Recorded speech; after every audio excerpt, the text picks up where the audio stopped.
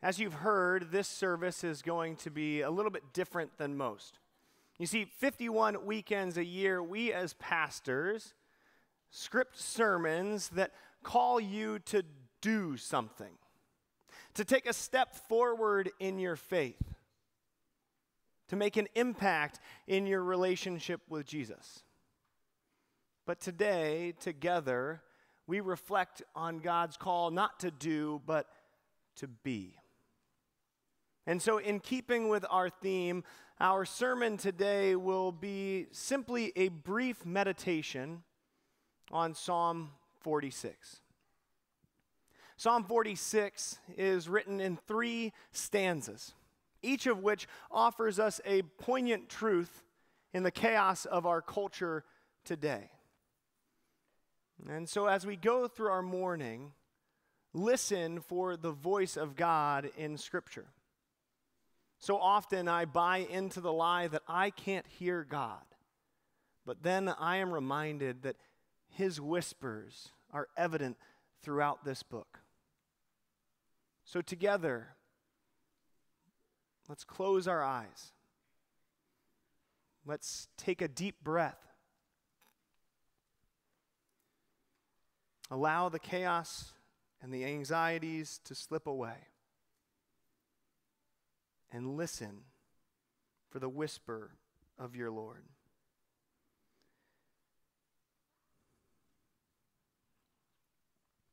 God is our refuge and strength, an ever-present help in trouble.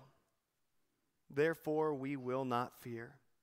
Though the earth give way, and the mountains fall into the heart of the sea, though its waters roar and foam, and the mountains quake with their surging. This is the voice of the Lord. You see, it's important to recognize that at that time, the consensus understanding of the geographical makeup of the world was that the land, quite literally, was suspended atop the ocean. You see, the Israelites, when they heard this stanza, would have been drawn to the Genesis account in which God separated the land from the sea. And they believed that God literally took the land and placed it on top of the sea, and it was held up by these massive stone formations. And so at that time, there was some fear that there would come a day in which those stone formations would collapse, and the world as the Israelites knew it would plummet into the foreboding and angry crashing waves of the ocean. When I was a little boy, my family and I would head to South Carolina. And we would spend time at the beach building sand castles or splashing in the water, perhaps boogie boarding on the reasonably tame waves of the Atlantic Ocean.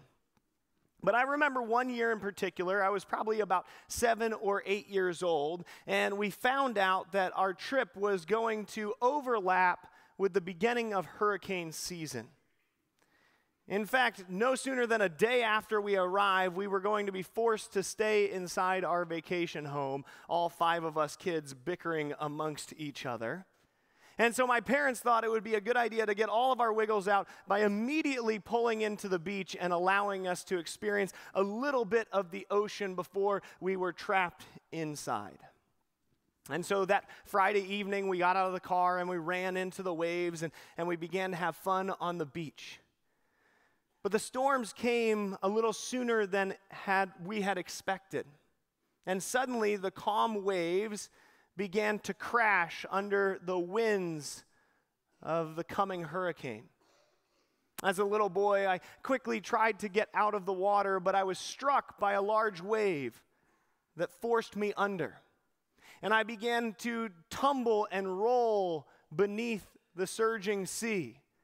My body was banging against the sand and rocks and shells. I thought I was drowning. I tried to pull myself up over the water to catch a breath of air, but the currents were too strong and held me under. After what felt like minutes, I was spit out on the sandy beach, gasping for a breath of air. You see, I think that this is a reality that most of us live in today. And while our reality may not be quite as apocalyptic as Psalm 46, in which everything that we know is collapsing into the depths of the ocean, many of us grow up feeling like we are overwhelmed by the consuming waves of our life. We feel like we are tumbling through our days just trying to catch a breath of air. We live in a culture that evaluates us on the basis of what we have done. And so there is an immense pressure to succeed and achieve. And that leads us to a destructive cycle and rhythm of work. And that work is ceaseless as it travels into the context of our home, disguised as laptops and tablets. You see, we are never still. We are never alone because the incessant vibrations in our pocket are a constant reminder of the piercing opinions of others. You see, this pressure to do has so overwhelmed us that as parents, we have carefully curated the lives of our children, stacking up extracurricular after extracurricular, so that one day, when they will be evaluated on the basis of what they have done in their life, they will stack up against their peers. Every once in a while, we recognize the lunacy of our chaos, and we attempt to pause, only to find that the current of our culture drags us back under. It is in light of this chaos, of the surging seas of our life, that we quiet ourselves and listen for the whisper of God. Again, still yourself and hear God's word. There is a river whose streams make glad the city of God, the holy place where the Most High dwells. God is within her. She will not fall. God will help her at break of day. Nations are in uproar, kingdoms fall. He lifts his voice, and the earth melts. The Lord Almighty is with us, the God of Jacob, our fortress.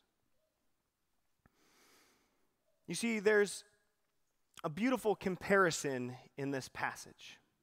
The psalmist begins by talking about the foreboding and tumultuous sea, and then draws us to this image of a still and quiet stream.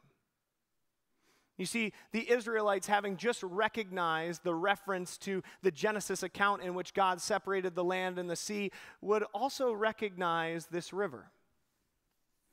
Genesis 2 tells us that in the middle of the Garden of Eden, there was a still stream.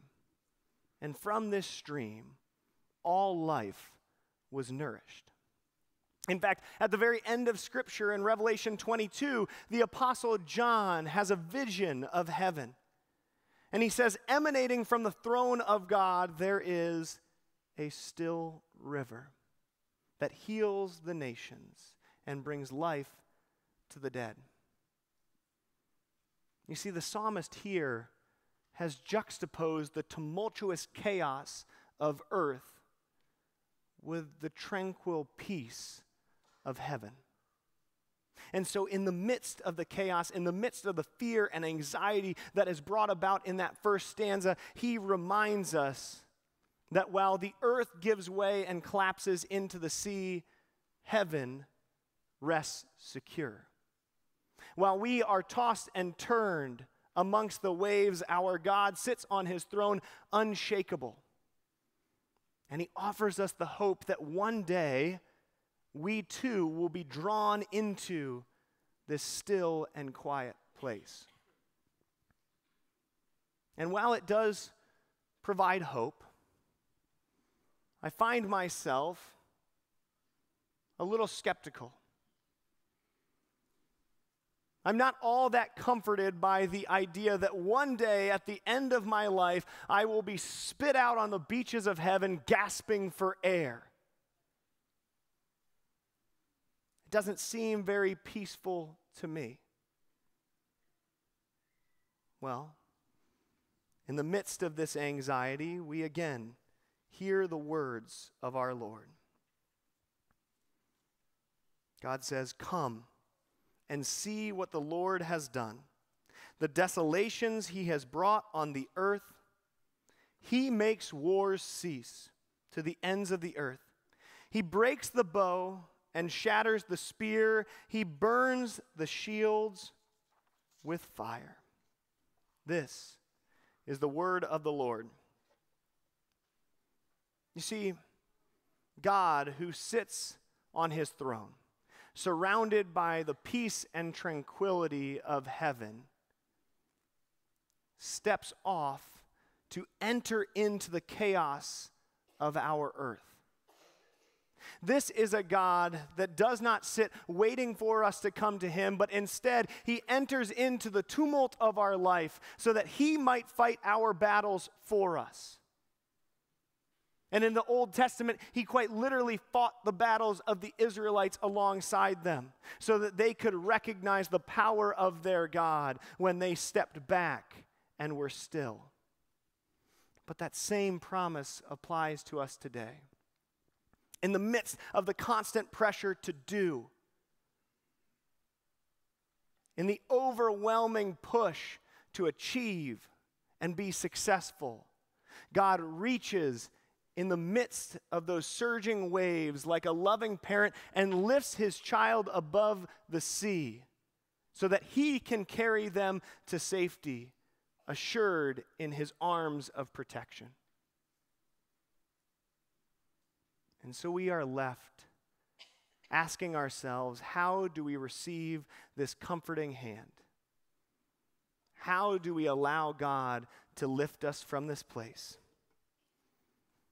And our God says to us, "Be still and know that I am God. I will be exalted among the nations. I will be exalted in the earth. The Lord Almighty is with us. The God of Jacob is our fortress." You see, I often assume that rest is a reward that comes at the end of a job well done. That once I have figured out all of my problems, finished my projects, closed the deal, aced the test, then and only then I can pause to rest so that I might recover and do it all over again tomorrow. But the problem with this cycle of rest, or this cheap substitute for Sabbath, is that in my experience, I have never done enough to pause. There's always something more to be done. We are our harshest critics. And because of that, we have entered into a rhythm of work and labor that erodes marriages, one that crumbles the foundations of our families. This rhythm of work has led to unprecedented rates of depression, suicide, and anxiety, and has quite literally stolen the childhood away from our youngest generations. Instead, what if Sabbath was intended to be a purposeful pause that allowed our God to enter into the chaos of our lives? You see, Sabbath wasn't intended to be a rest that came at the end of labor, but instead a constant reminder for us to stop, to be still,